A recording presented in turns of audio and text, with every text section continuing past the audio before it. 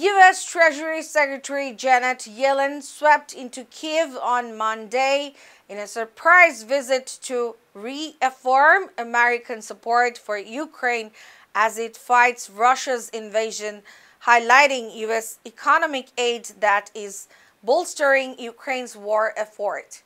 She said, "Today I am proud to announce the transfer of an additional amount of over $1.2 billion. That's the first tranche of about $10 billion in direct support that the United States will provide in the coming months." Yellen met the President Volodymyr Zelensky and Ukrainian Prime Minister 𝐑𝐨𝐤𝐮 𝐓𝐯. Details on report. As we mark 1 year since the beginning of this full-scale invasion, the message I bring you from President Biden is simple. America will stand with Ukraine for as long as it takes. U.S. Treasury Secretary Janet Yellen swept into Kyiv on Monday in a surprise visit to reaffirm U.S. support for Ukraine as it fights Russia's invasion, highlighting U.S. economic aid that is bolstering Ukraine's war effort.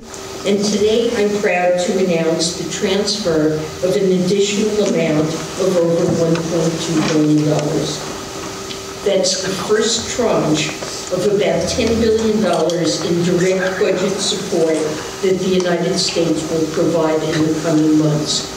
Yellen met with President Volodymyr Zelensky and Ukrainian Prime Minister 𝐑𝐨𝐤𝐮 𝐓𝐯. 𝐓𝐯 said the two discussed further U.S. sanctions on Russia, as well as confiscating frozen Russian assets.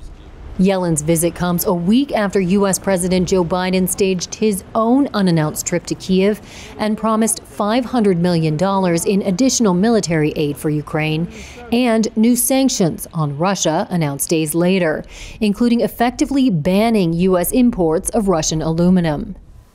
Yellen visited Kyiv on her way back to Washington from a G20 finance leaders meeting in India, where she urged counterparts to boost economic aid to Ukraine and insisted that G20 ministers issue a strong condemnation of Russia's invasion.